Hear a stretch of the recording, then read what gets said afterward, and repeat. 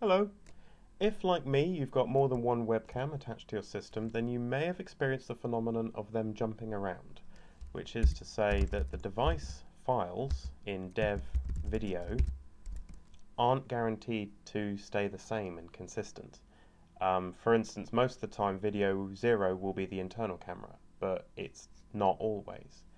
The order that they're assigned in is literally to the order that the system discovered the devices, and if the system is already booted, then that will be the order in which you connected them. But if they were all already connected when the system booted, then it's a roll of the dice, really. They're just not guaranteed to be the same.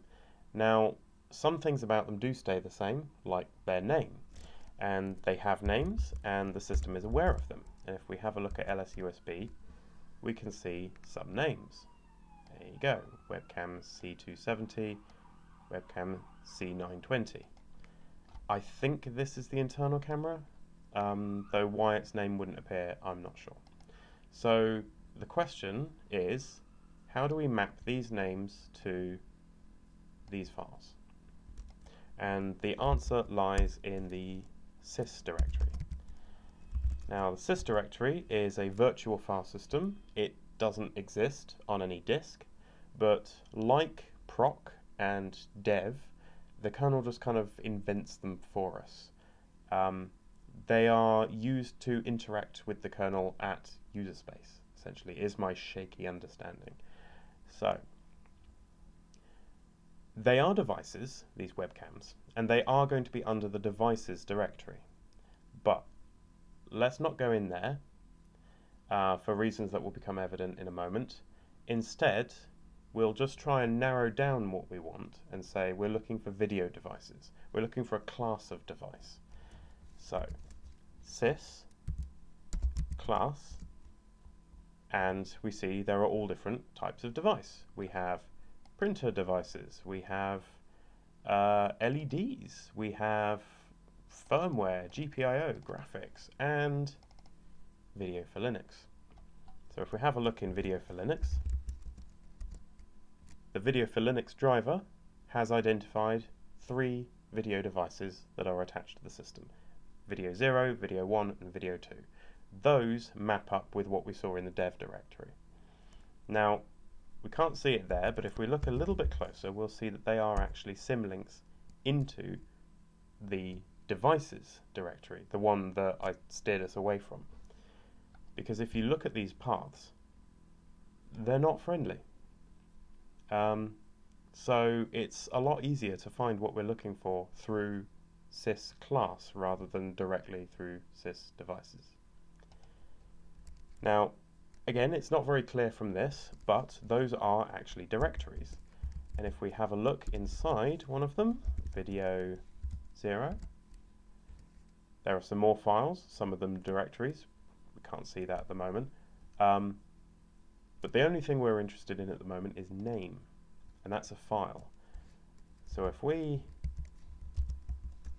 point ourselves at the name file and we cat it, oh, there you go. Video 0 today is not the internal camera, it is the one that's perched up on top of the screen. What are the others? That's the integrated internal webcam, and that is your webcam. So great, we can get the names of all these devices, and we can map them to their device number, essentially. But how do we now use this information to our advantage? Well, as always, by writing a script. So I'm going to write a script, and I'm going to put it in my docfiles bin so that I can get to it, and it will be called findcamera. It will be a bin bash script, and it will be executable. And now we've got highlighting. Excellent. So, first off, let's just iterate over all the devices we've got and print out their device file and their name. So, for device in sys class, this out of the way. Can't type complete here. Video4Linux star. So everything in the Video4Linux directory. Do done. So that's our loop. Now we want the dev path, and we're going to have to construct that, but that's okay because we've got all the bits. So declare dev path equals, and it'll be a string, and it'll begin with /dev, and then it'll have this bit of the path. So because device is going to be the complete path, we're going to run it through base name first just to get the end bit. So we'll use a process substitution to inject the output of that into the string and say base name device. And I know that there won't be any spaces in this path, so I'll just leave it as it is.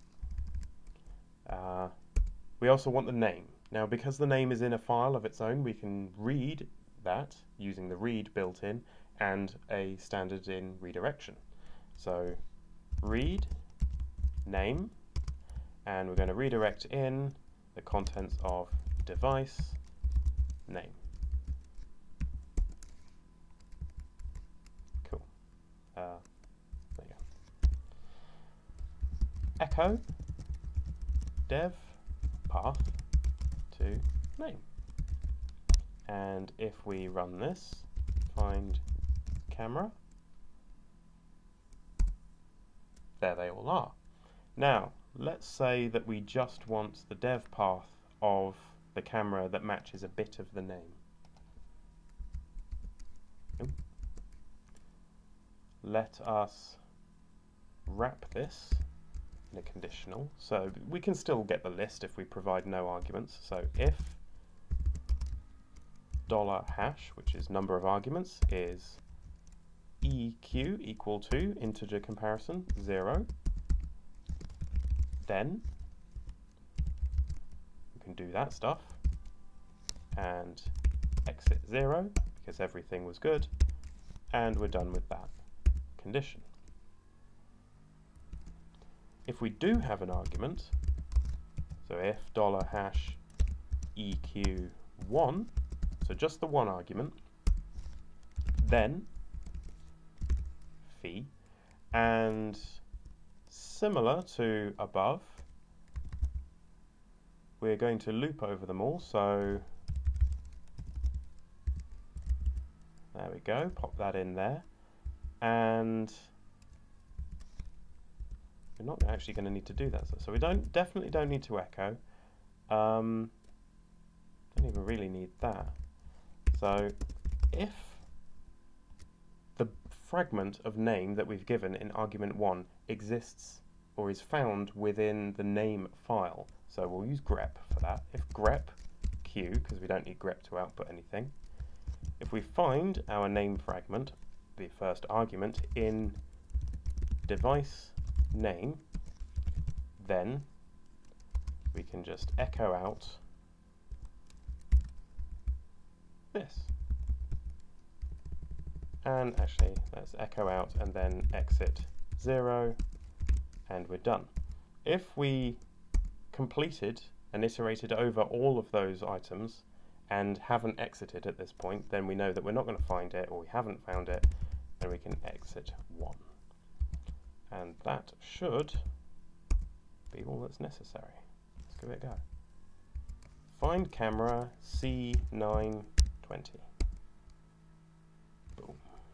Find camera UVC.